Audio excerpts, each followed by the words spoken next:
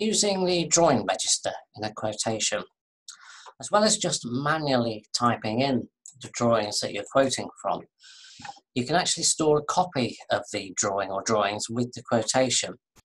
This drawing is then permanently saved with the quote and can be extracted and viewed at any time, even when the quote's being completed. So this will safeguard against the possibility of losing a drawing. It might have been originally loaded from the file server, and someone might accidentally delete it or replace it with a different version. But by storing the quote that you've quoted from with the quote, you will always have a copy of that original drawing. So to add drawings into the register, you click the drawing register button, and this is accessible from any of the screens. So we're currently in the summary screen, but if we were in the bill of schedule of work screen, we can still access the drawing register.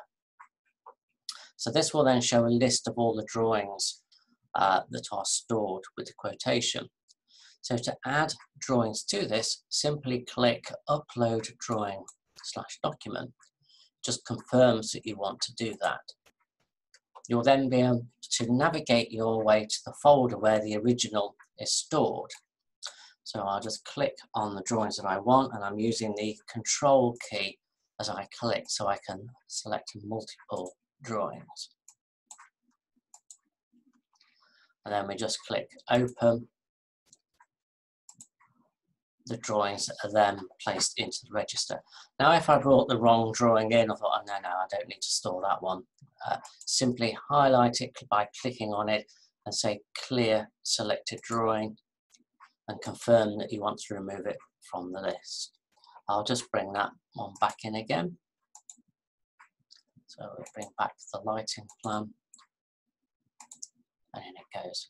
By default, each drawing will be brought in and given the name that is stored with the file, but I can also associate a drawing reference to that as well. So I could say this is drawing SC001 revision A. Now I can attribute these drawings into my quote listing. I simply say Add to Quote Drawing List. It confirms that I want to add these into that, and it then gives me the option to either add to the drawings that I've already manually typed in, or clear those and just add these. So I'm going to say yes, clear and add, and it will bring those in. Now you'll see here where there is a drawing reference, it will use the drawing reference as opposed to the drawing name. Obviously where there isn't a drawing reference, it has to use the name. Once they're in there, we can use these in other circumstances. So say we were doing our invitation to tenders. I could go create a new invitation to tender. So we'll send an invite to Sparks Electrical. By default, it puts all the drawings that were listed with the quotation, and I can then just remove the ones that I'm not actually going to send with this quote. And then standard invitation to tender settings, when do we want it back by? I can then import my standard invitation to tender. So once I've formed my invite, when I issue the invitation and say that I want to form a PDF and email it, by default the system will add all the actual drawings as attachments with the email, and then I can just remove the ones that aren't applicable to this and then send the email off to the subcontractor, and obviously they get their invitation to tender and the attached drawings.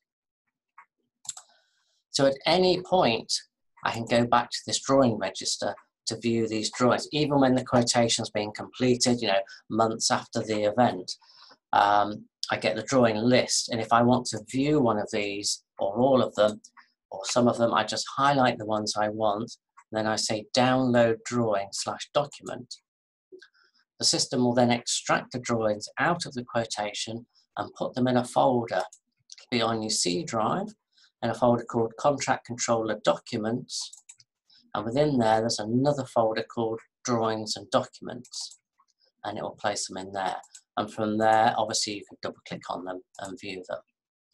Now these are only copied from the quote, so I could just delete these from here.